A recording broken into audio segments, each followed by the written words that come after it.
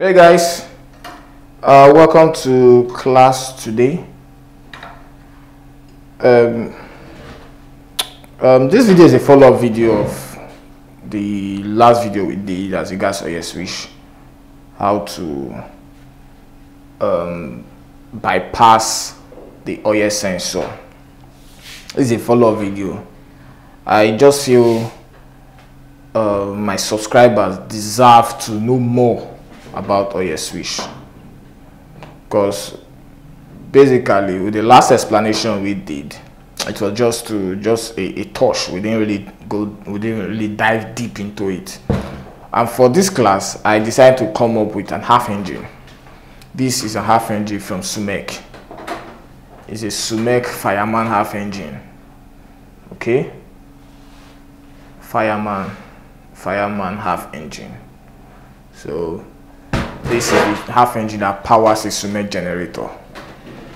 All right, and this housing, this particular house, is where the engine oil is housed.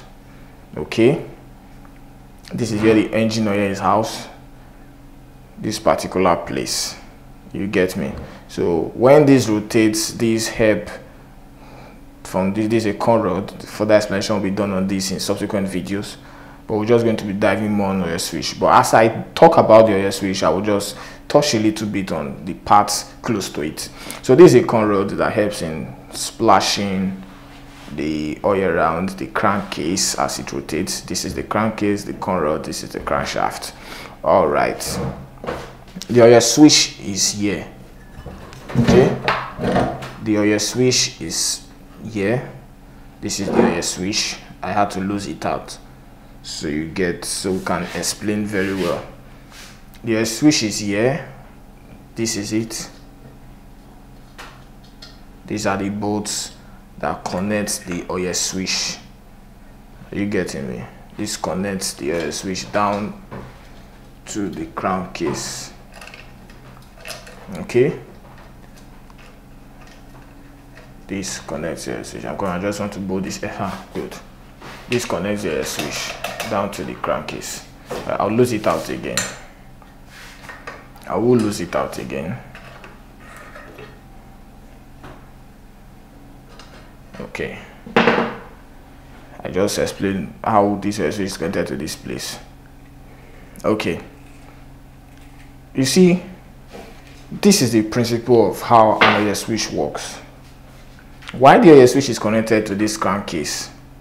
It works this way. When there's oil in the crankcase, this knob, or I call it a knob, whatever, this touches.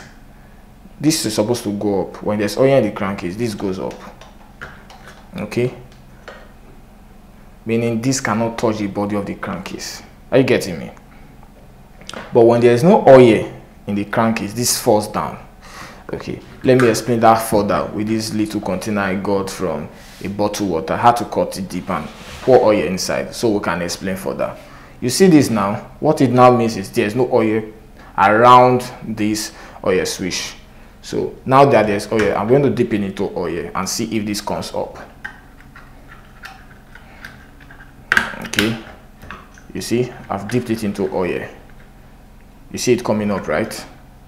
You see it coming up.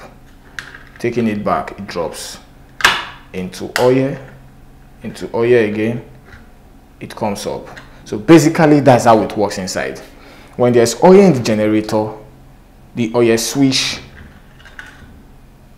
this goes up in the oil switch, and when the oil, it comes down. Now when it goes up, the gen works fine because there's oil. When this comes down, what happens? The gen automatically shuts down.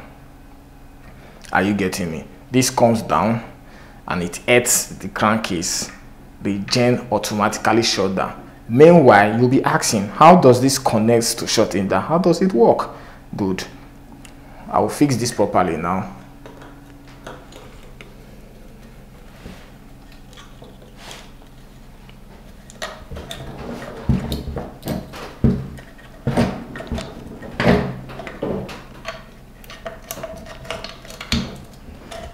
It's quite technical and you have to be careful trying to fix it.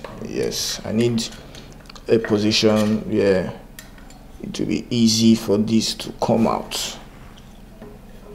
All right, we've gotten it now. Okay, how to rotate the crankshaft so it's easy for me to fix it. Before then, what I just successfully did now was to take this out from the crankcase. This is connected to a sensor. We'll get to that.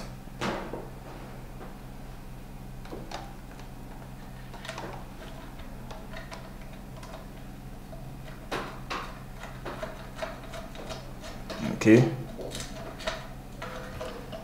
there's a 12, sometimes 14. I think this is a 14 knot actually. That is 14 knots. I hope you can see this. It's just in an enclosed area, but I just hope you can see it. Okay, this is a 14 knot. What we've successfully done is so it can stay in position. That 14 knots is just to make that wire stay in position. Let's connect let's bolt it back properly. This is your switch.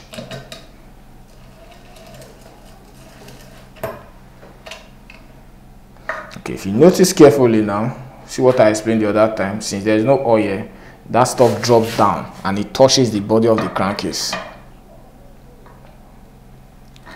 Do you see this? Let me use a screwdriver. Do you see this? It drops down since there is no oil. It touches the body of the crankcase. Originally, if there was oil, it would have gone up. Just like I explained that little experiment. I explained with this, remember? I explained it with this oil, remember? So that is how it works. All right. Now that this has been connected, this oil switch is just to show to the generator there is no oil, shut down so that the owner of the generator can refill. Good. It doesn't just work on its own, and of course that is where the sensor comes in. This is a sensor.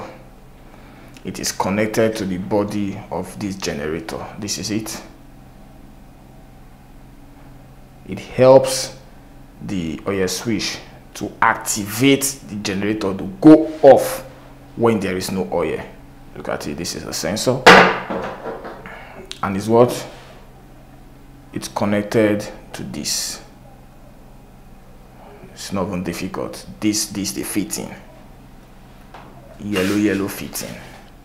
Okay, this is connected to another part of the generator which is not here now, but that's not what we are talking about now. We just want to explain to you how the switch works. Why this is connected to the on and off, it's somehow connected to the on and off switch, such that when there is no oil, this activates the sensor, and the sensor sends the signal to the on and off switch of the generator that there is no oil, and the gen immediately shuts down. It immediately shuts down. How does it shut down? It shuts down itself, and then it shuts down. Okay, I hope with this we've really understood how the oil switch works. If you still don't get it perfectly, you can send your questions on the comment section, and I will attend to them as soon as possible. It's bye from our end till we meet in our next class. But please do not forget to subscribe to this channel. We'll take our time to teach you the various skills and techniques you need to know as regards generators. Take care. It's bye from our end.